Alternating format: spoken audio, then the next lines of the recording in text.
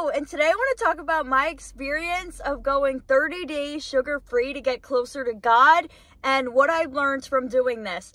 So the reason that I wanted to do this was because I use food as comfort, like sugary foods, like specifically desserts, as comfort. So in my mind, I thought instead of going to sugary desserts as comfort, I would go to God for comfort. So by eliminating sugar, I would get closer to God, right?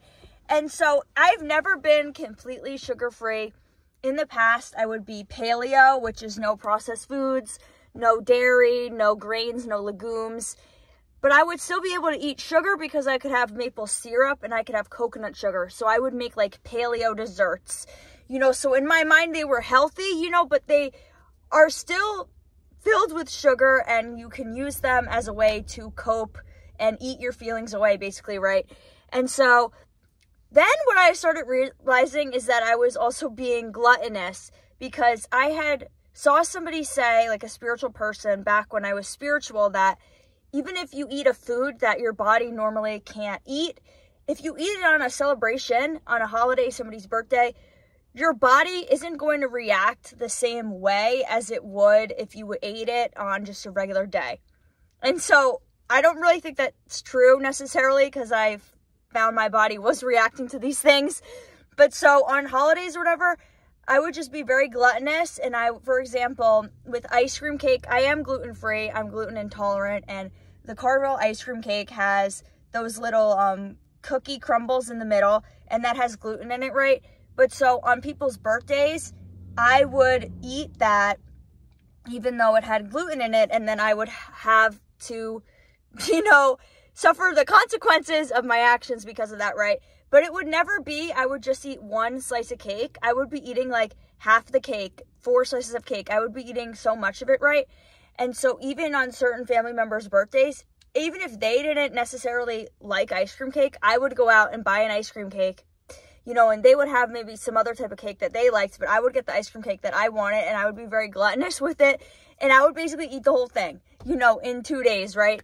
And so even on my birthday this past year, I had celebrated with my Bible study group, and I brought the cake, and I bought a big cake, right? Because I didn't know how many people were going to be there. Then it ended up just being like 4 of us, right? And I ended up having like 4 pieces, and I was going to end up, bringing the leftovers home, and I would be able to have it at my house. But then we ended up eating the whole thing. It was mostly, everyone had like 1 slice, but then me and this one girl were being super gluttonous, and we had so many slices, and it was just like, I would just basically be eating these things until like I couldn't eat anymore, right? And so I'm not paleo anymore, but I'm trying to get back to just eating like healthier, right? But so the turning point for me when realizing I had a problem was how after these young adult events at the church, we would always go to Applebee's after, because it's like close by and they are open till late. And so the first time I ordered vanilla ice cream for dessert, they give you just a small little scoop. The next time I ordered 2 scoops of ice cream, and they give it in 2 separate things, right? Then the next time I ordered it, I asked them for like 2 scoops of ice cream, but like, can you just put it in the same thing, But then they still brought it out in 2 bowls of ice cream, right? And so then I'm just feeling like I look super gluttonous right now. I'm the only person that ordered dessert, first of all, out of like this table of like 8, and they're giving it to me in 2 bowls. Like, this is ridiculous. I felt like I was being gluttonous. So then I decided that it's time to go sugar-free.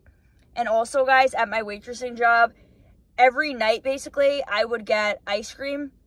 At the end, they had ice cream there, so I would get ice cream there, and I would have like 3 scoops with like a bunch of whipped cream, and I would put the caramel syrup on it, and all this stuff, right? And part of it is you want to treat your body like a temple, right? Because I also have chocolate sensitivity, where chocolate gives me headaches. If you are eating something that the doctor told you shouldn't have, for example, they told me wheat sensitivity and chocolate sensitivity. If I'm eating these things, obviously it's doing something in my body that's not right. And so me eating it is basically, I'm not treating my body like a temple, because then I'm going to have to suffer the consequences. So specifically, I would get headaches from chocolate, and then I would just like take Advil to cope with this. But the ice cream I was eating at my work would be the mint chocolate chip ice cream, right? So then after this turning point of the Applebee's situation, I decided I'm going to go sugar-free. So then mostly because, like I said before, I want my comfort to come from God, and I don't want to go to food for comfort. And so I'm not super upset like every single day, right? But, you know, as a woman, you would know, like, moments like, kind of like, you know, PMS, the week before your period, you start to get kind of upset about things, and you can be, you know, more emotional about certain things. And this would be the main time that I would want to start turning to food for comfort, you know, and then maybe even during my period as well. This would be a time when I would want to be turning to food for comfort, right? And so I had to put my dog down 3 months ago. And so when I had started going sugar-free, it was like 2 months into that, right? And so during that time when I was during like that PMS period, the week before my period and during my period, that was a time when I had wanted to eat more like sugary things, and I wanted to, you know, get some candy and stuff like that and bake something for myself to eat. But I just had to stay strong, and I had to pray for the strength not to do that, right? And so I guess I would say during that time, I felt closer to God because I would pray for God to comfort me. You know, in the Bible it says, blessed are those who mourn, for they will be comforted. So I would pray for God to comfort me in my time of mourning, and I felt like God did comfort me, right? But when it was other times throughout the week, like I said, I'm not somebody that's like, I'm not super upset every single day, you know? So just like regular days, I didn't necessarily feel closer to God just because I wasn't eating sugar, right? And so I made it to 5 weeks sugar-free, and on Halloween, I didn't eat any sugar, and this was because I was praying for the strength not to eat sugar, right? And so the candy that my brother got to give out to the trick-or-treaters was like all candy that I couldn't have, like Kit Kats, they're not gluten-free, and then he got Almond Joys, which I don't like, and Reese's Peanut Butter Cups. I do like Reese's Peanut Butter Cups. I don't like to eat them like plain. I like to eat them mixed in with ice cream, specifically the mint chocolate chip ice cream. And like I said, those things both have chocolate in them, right? So I was tempted to go to the store, get mint chocolate chip ice cream so that I could mix the Reese's Peanut Butter Cups in them, right? But so I decided that I wasn't going to be doing that, and so I didn't do that, right? But so what I realized was that this started out, you know, on a good note, you know, trying to go to God for comfort instead of food for comfort. But then what I realized is, like, I was just kind of glorifying myself in a way, because I started to think, like, that I'm better than other people because they eat sugar and all this stuff, and I don't eat sugar, and I'm sugar-free, and I made it to 30 days sugar-free. Like, I'm so much better than other people, right? And I was just kind of using it to, like, boast about myself, I guess, in a way. But so yesterday, I went to a woman's event at a church, and so they had like pie there. They had a bunch of different pies, and they had a pumpkin pie, which is my favorite pie, and they also had a sweet potato pie. And so the slices were really small because I guess you want to have enough to share with everybody, right? And so at first I was like, I don't know, should I not have it? Should I stick to my like sugar-free diet, right? But then I kind of felt like God was telling me that it's okay to enjoy myself. So then I got one slice of the pumpkin pie and one slice of the sweet potato pie. And I just ate like the filling in it. I didn't eat the crust of it.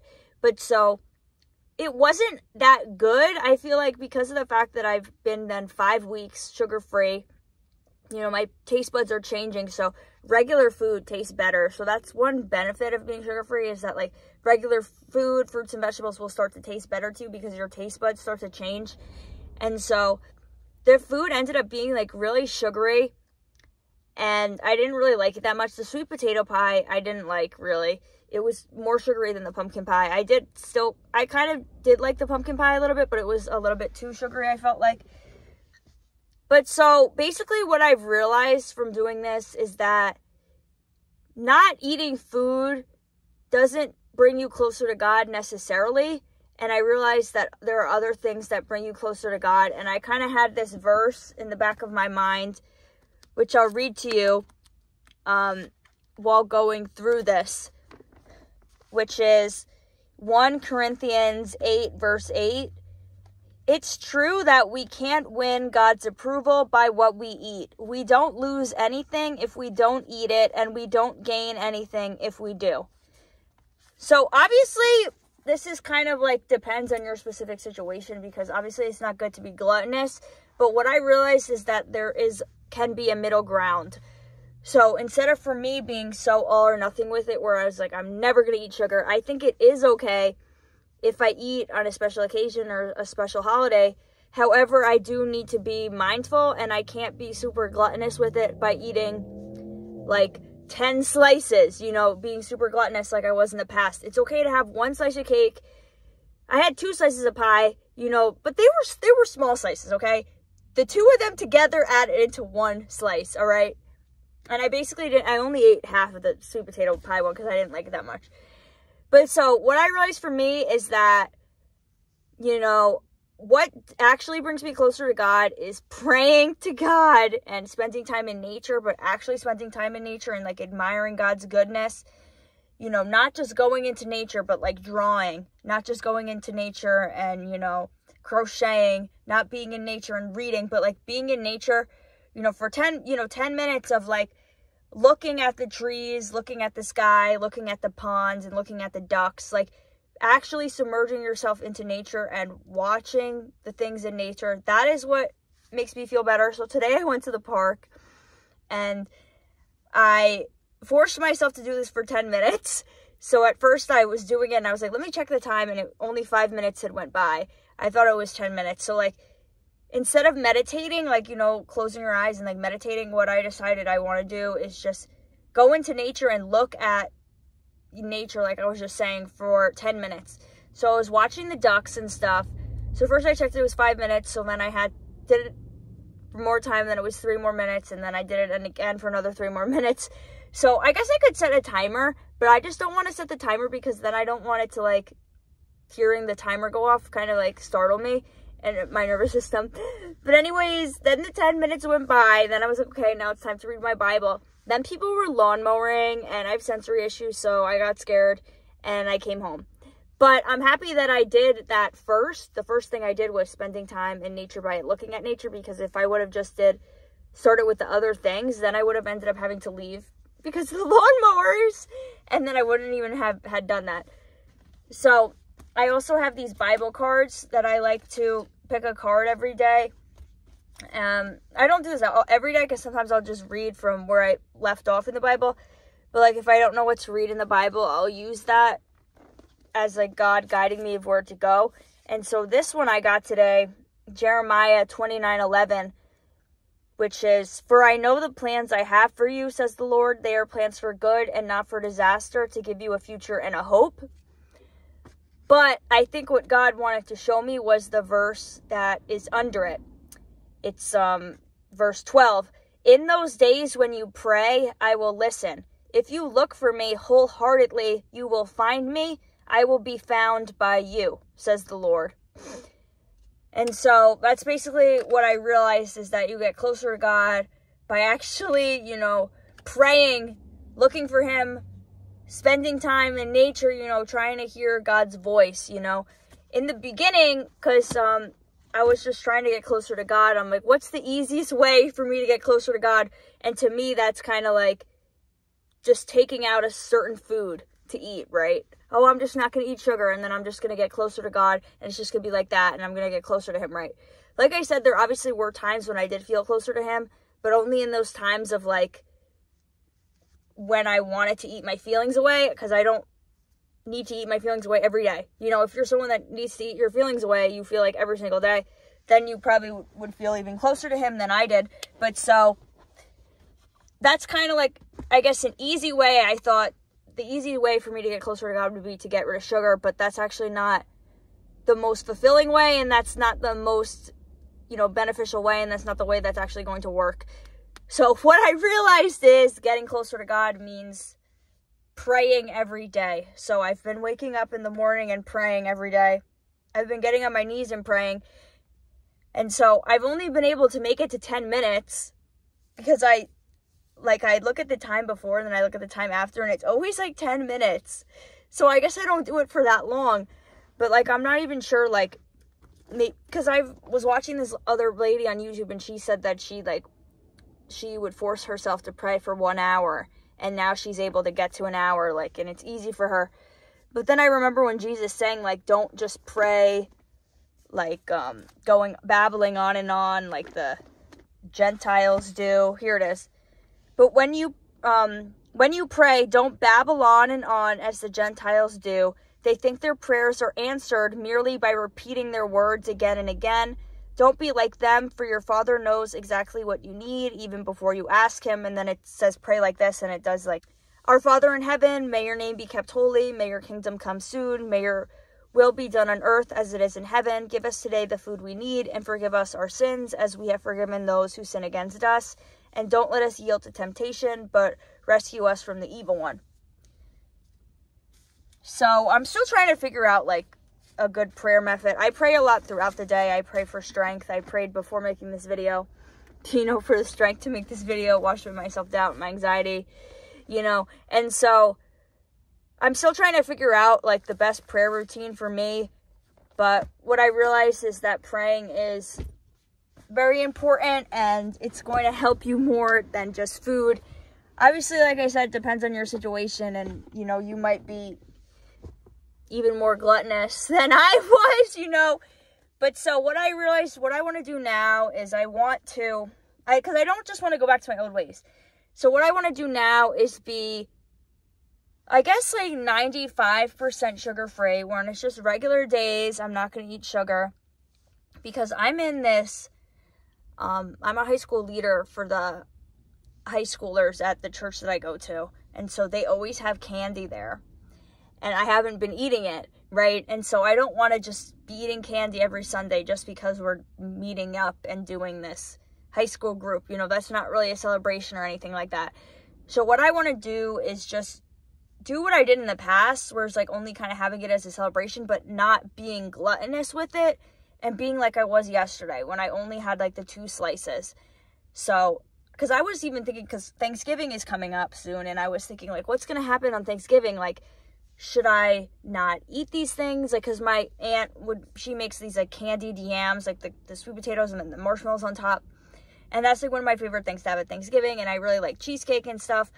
And I was like, pumpkin pie is my favorite pie. I was thinking that I was going to make myself a sugar-free dessert, which I could also do that. Because those foods, I might not even like them as much, like I said, since my taste buds have changed. So what I decided I want to do is, like, on regular days, I want to be sugar-free. And on days when I find myself being upset about things, like I said, like with PMS and like being on my period, like in those times I want to stay sugar-free, and I want to go to God for my comfort and ask him to comfort me for whatever it is that I'm upset about, because I don't want to eat my feelings. For comfort, I want to go to God for comfort. But like on a special holiday, on a celebration, on my birthday, other people's birthdays, whatever, I think it's okay for me to enjoy myself during those times, but not to be gluttonous with it. So just eat like 1 or 2 slices, and that's what I'm gonna do. And I'm gonna pray for the strength not to eat the foods that I can't have, like I said, the chocolate and the gluten. So that's where I'm at right now. I realized I need to get up before sunrise, because when I do that I feel happier. So just getting up before sunrise, praying, and just praying and reading my Bible and doing artwork and being in nature. Those are the things that are going to help me, and those are the things that are going to bring me closer to God. So that's what I realized. Let me know if you guys were also planning on being sugar-free.